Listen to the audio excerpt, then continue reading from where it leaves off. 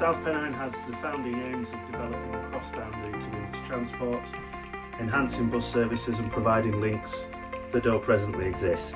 We currently operate 23 separate registered bus services throughout the Home Valley, Colne Valley, into South Yorkshire, Derbyshire and into Greater Manchester.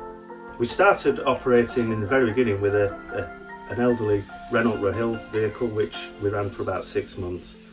We then migrated to the Ford Transit, which has been absolutely brilliant for us. They're very popular with passengers, comfortable, and for us a low cost vehicle for us to operate, which is key when we're trying to sustain rural bus routes. The Ford Transit's really popular with passengers. It's got a specification that's second to none, providing a level of comfort that our passengers really enjoy. Within the fleet we also have now low floor examples. One of our mission aims is to improve accessibility so that we are providing an accessible option for our cross-boundary services where there is no other option. As somebody who grew up in a rural area in a family without a car, rural transport is really at my heart, and nearly 5 years into this project, as director I'm incredibly proud of what the team have achieved.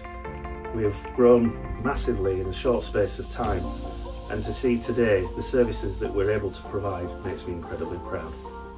Our central aims at South Pennine Community Transport are developing cross-boundary bus services. Many of the services that we operate, there are no other alternatives, and we're providing services that otherwise would not be there.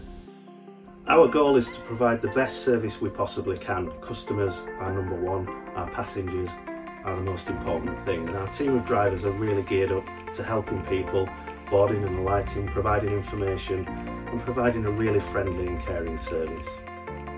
In developing our services we always work with the community, local residents, local councillors, community organisations. Building services from the ground up is really key so that we give people the service that they really want and need. So the last 4.5 years or so have been an incredible journey and we've achieved so much. But we're now looking ahead to the next chapter. Driving communities forward, our plan for the next 5 years will see South Pennine grow even further and deliver more services to the community. I hope you can join us on this incredible journey.